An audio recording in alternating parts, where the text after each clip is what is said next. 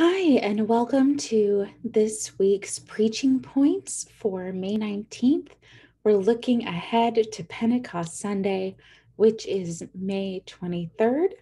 It is the festival day of Pentecost, which we celebrate every year, 50 days after Easter Sunday.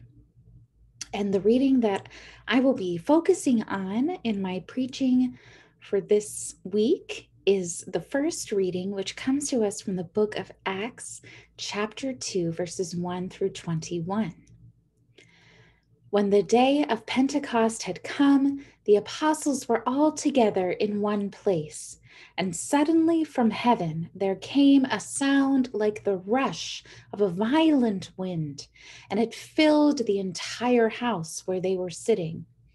Divided tongues as of fire appeared among them, and a tongue rested on each of them. All of them were filled with the Holy Spirit and began to speak in other languages as the Spirit gave them ability. Now there were devout Jews from every nation under heaven living in Jerusalem.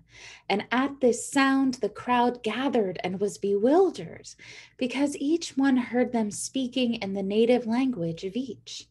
Amazed and astonished, they asked, "Are not all those who are speaking Galileans? And how is it that we hear each of us in our own native language? Parthians, Medes, Elamites, and residents of Mesopotamia, Judea and Cappadocia, Pontus and Asia, Phrygia and Pamphylia, Egypt and the parts of Libya belonging to Cyrene, and visitors from Rome, both Jews and proselytes, Cretans and Arabs. In our own languages, we hear them speaking about God's deeds of power." All were amazed and perplexed, saying to one another, "What does this mean?" But others sneered and said, "They are filled with new wine." But Peter, standing with the 11, raised his voice and addressed them. "Men of Judea and all who live in Jerusalem, let this be known to you, and listen to what I say. Indeed, these are not drunk, as you suppose, for it is only 9 o'clock in the morning. No, this is what was spoken through the prophet Joel.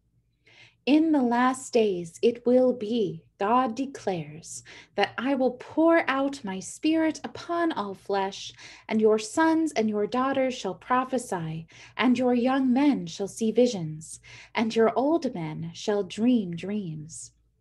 Even upon my slaves, both men and women. In those days I will pour out my spirit, and they shall prophesy. And I will show portents in the heaven above, and signs on the earth below, blood and fire and smoky mist. The sun shall be turned to darkness and the moon to blood, before the coming of the Lord's great and glorious day.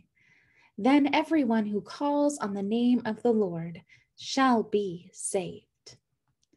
Here ends the reading.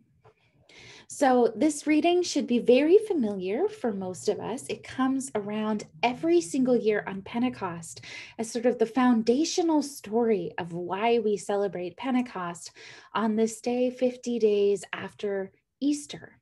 So we're picking up here from the Gospel of Luke and the beginning of Acts, where we hear about Jesus' ascension.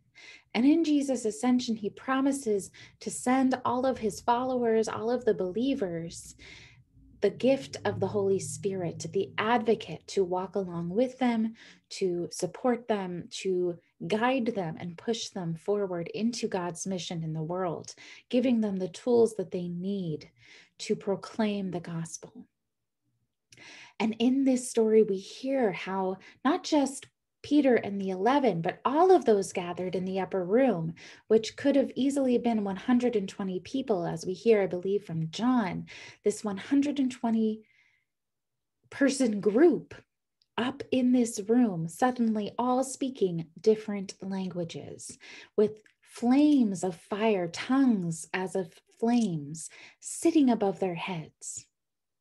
And in that act, in the ability to share the good news with all of those gathered in their native languages.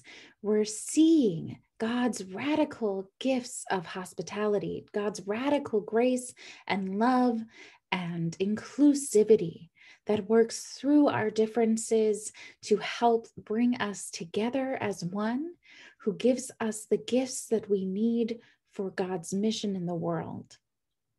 So we're going to talk more about all of that on Sunday, and I look forward to the opportunity to gather with you all either in person or digitally and to talk more about the amazing work of the Holy Spirit, especially as we hear about it on Pentecost Sunday, not only in the New Testament, but also the work of the Holy Spirit throughout all of Scripture and all of time. And I encourage all of you to wear red. We wear red to represent the fire and flame of the Holy Spirit. So I encourage you to break out those red clothes, and I will see you all either in person or I will be with you digitally. Thanks so much and have a great week.